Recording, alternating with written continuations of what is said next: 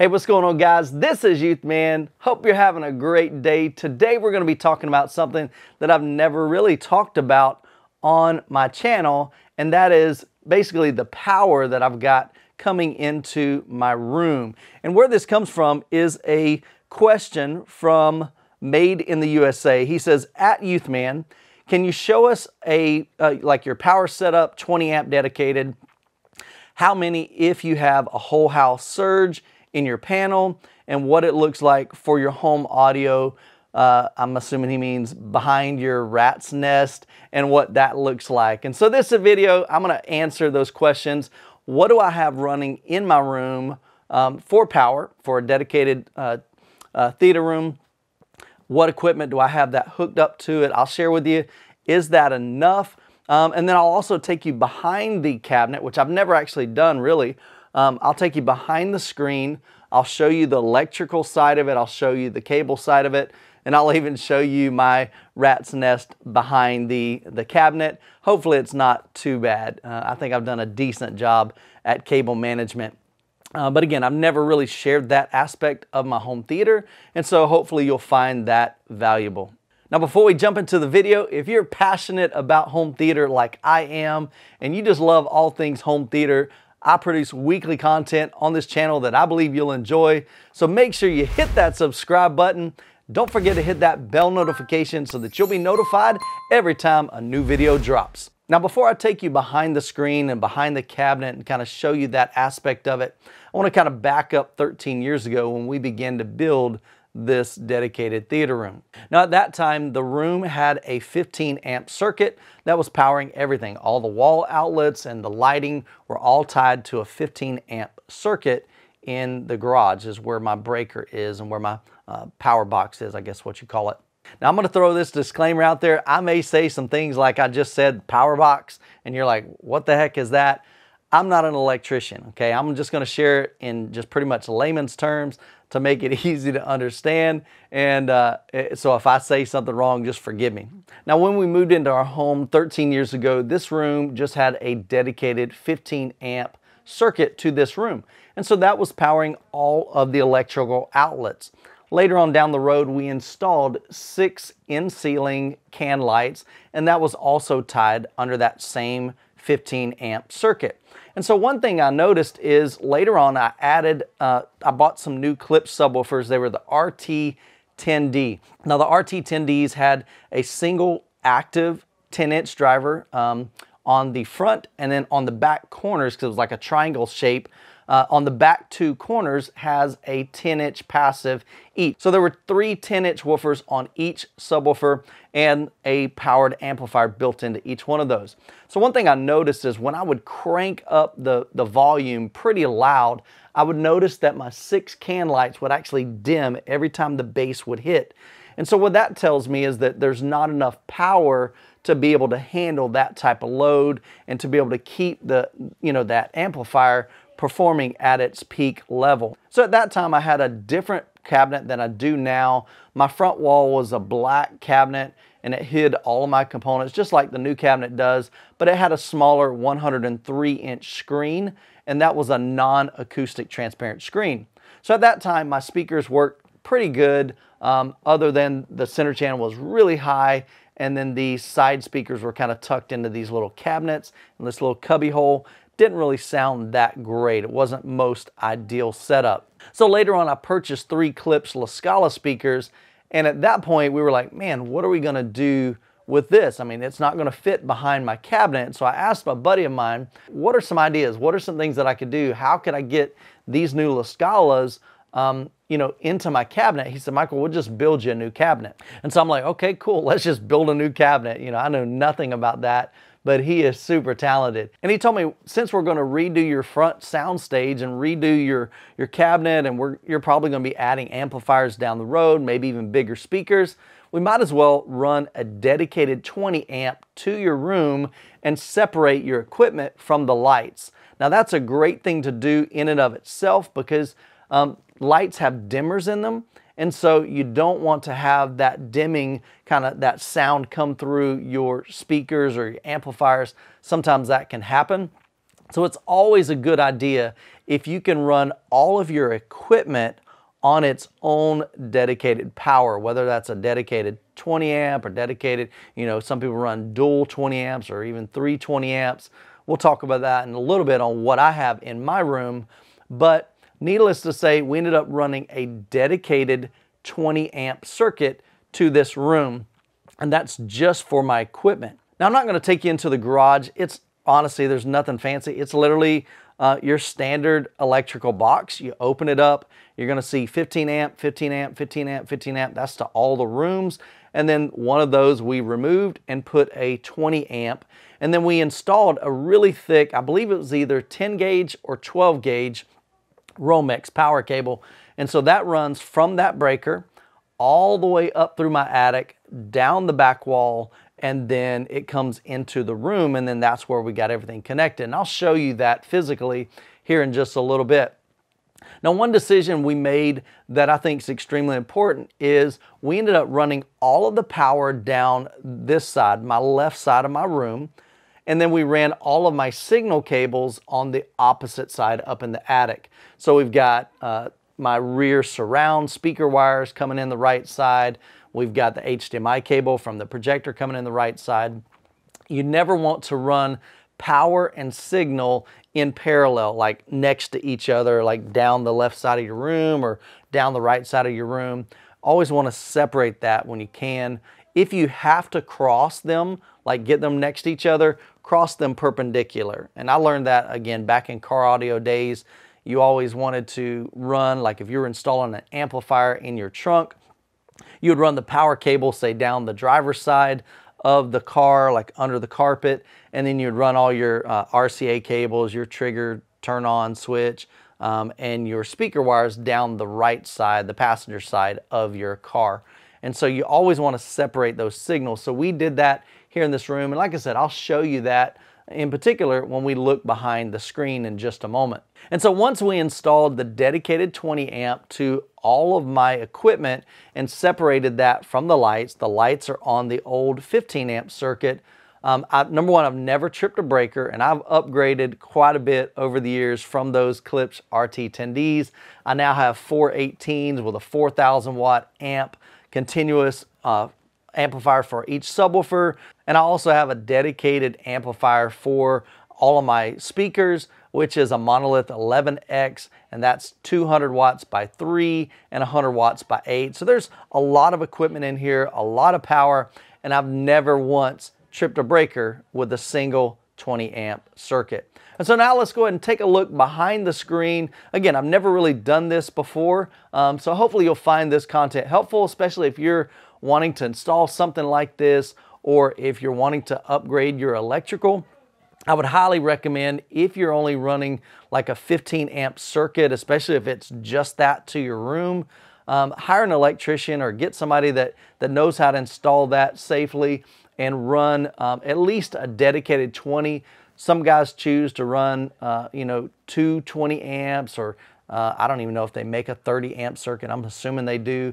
But I can just tell you from my experience, I've never had any issues with power running a single 20 amp circuit, running 4 subwoofers, 2 big subwoofers with 18s and 4,000 watt continuous amplifiers.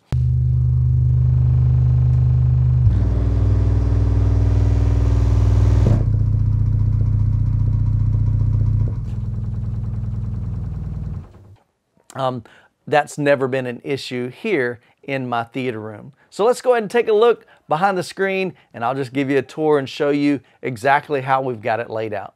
All right, so up front, underneath, there's just a little latch, and that allows me to, Alexa, speaker lights on. That allows me to go ahead and lift this up. It's supported by gas shocks. I've actually got a video on that. Sorry, the lighting is going to be pretty horrible here, unless, let's see if we can use my other light here. All right, hopefully you guys can see a little bit better with the lights turned on in here. So here up front, we've got my Klipsch La Scalas. These are from 1980. These are really old school, but they still sound phenomenal. That's my LCR from my left, my center, and my right. Anytime you can do identical speakers, whether it's 3 towers, 3 bookshelf speakers, you know, even like this, I've got big cabinets. These sound phenomenal, even though they're from 1980, but an LCR is fantastic for a dedicated room, especially with an acoustic transparent screen. Then in between the La Scalas, I have a pair of JTR Captivator RS2s. Now these have dual 18-inch woofers in them with a 4,000 watt continuous amplifier. Now I've actually got these turned kind of facing out towards the walls. When I was taking some measurements with REW, and a friend of mine and I were calibrating it using the mini DSP and taking those measurements, we actually found we got slightly better, it wasn't much, but slightly better bass response and a flatter frequency response with these turned sideways. And so again, that's another reason why it's a good idea to take measurements in your room with REW, because you're only guessing if you don't have some kind of equipment to be able to measure that frequency response. And so now let's go ahead and take a look. I'm going to switch under here. So my friend installed a light. It's kind of a work light, so we can just turn that on. And then now let me grab the camera and let's take you behind the screen, and we'll kind of climb up in there and take a look. So up here in the top, you can see we've got all the power wires coming down. And we use these little kind of clips to be able to kind of manage those cables. So we've got a work light back here that I can turn on. This here there's technically 3 little lights here that we installed. So that kind of downfires this little blue light right there that you can see. And then up top we've got, like I said, we've got a work light down there and a work light right here. And then all the power comes down here. So from the top, just cable managed down through there. And it drops all the way down to the bottom underneath. So before we climb out of here, I'll show you the opposite side. Actually, let me climb down and climb over there. Now on the other side, on the right side, you can see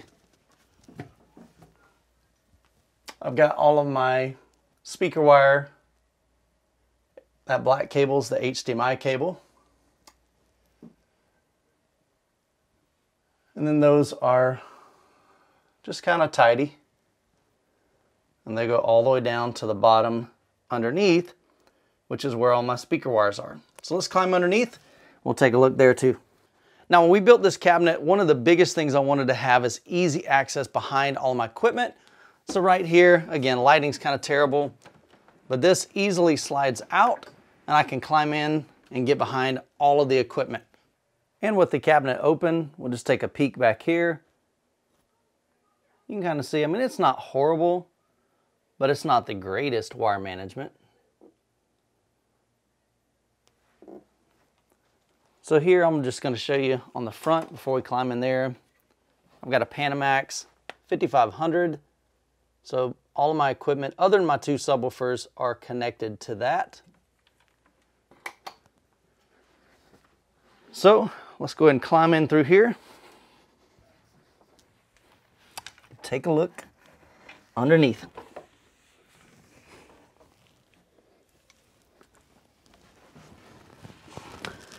All right, so it's a pretty tight squeeze back here, but here you can see we've got a work light there. Right next to it, let's see if we can crawl over here for you guys.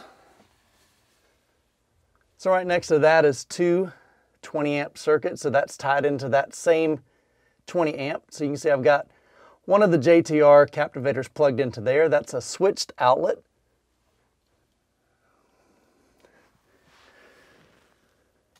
Right here in the middle, we've got our main power cable. So this is a really, really thick power cable. And that plugs into this box right here. So that powers this entire cabinet. So there's power going there. Sorry, I'm like all cramped back here. Here's another power outlet there. And then there's like this little tray that I've got some cables going underneath, as well as just an old school surge protector.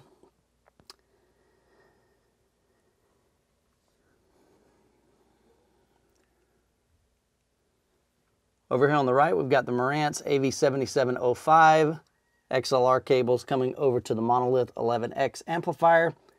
And above that, we've got the Pioneer UDP LX500 4K player and the PS4 Pro.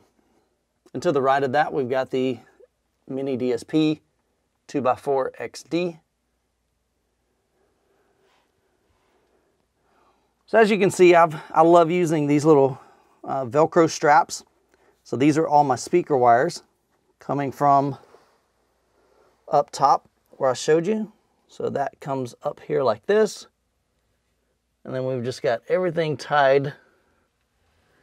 It goes all the way down to that side. And then back up through where we saw up top. So here's just another angle. Tried to lay down for you guys to see kind of how this is all set up under here.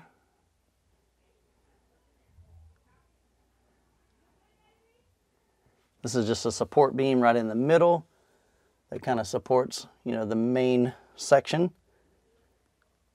And that's the inside and underneath of my cabinet. So each one of these panels right here are removable. I can just lift up on them. That way, if I wanted to, still would be hard, but if I wanted to put towers, like right here, I could actually remove this, put the tower right here, and it would kind of shoot up, you know, behind the screen. Probably not the best solution since you've got 2x4s, you know, right here, and then you've got the cabinet in the front. So I'd rather have them raised up on the platform. All right, and if we take a look on this this would be the right side of the cabinet. This is just an old Yamaha receiver. I use this to power 2 outdoor speakers. But right back there, you can see there's these two, basically light switches. So what that powers is one of these. So you can see that's we labeled it subs, switched. So basically one of those cables, or one of those switches right there,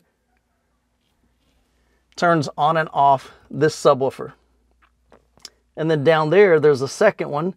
Same thing, so I can be able to turn on or off one or two of the subwoofers just using that switch without having to go into my menu of my AV7705. So that just makes it really, really convenient.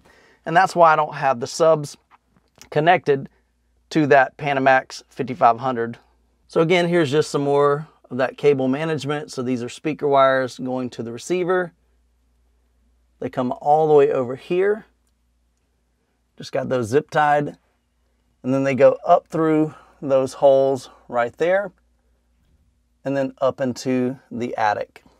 Now on the back of the Panamax, everything else is being plugged into this to be able to protect it, you know, from surges and things like that. And so that would be, you know, the amplifier, the Monolith amplifier, the Marantz AV7705, and so forth, and then the Pioneer UDP LX500 4K player. Now, as I showed you back here, there's two work lights. One's back there, and then there's one back there. That's the blue lights. There's supposed to be one right there, and that just kind of shines down here, but doesn't really do much. But what I wanted to show you is under here, there's another switch. So this switch, right, it's hard to see it, under here, that turns on and off that work light right there, as well as up here. And while we have the screen open, I might as well show you the LED strip that I installed down here. So this is what I call the reveal lighting. So I use this to reveal behind the screen, so the speakers, when the screen is down.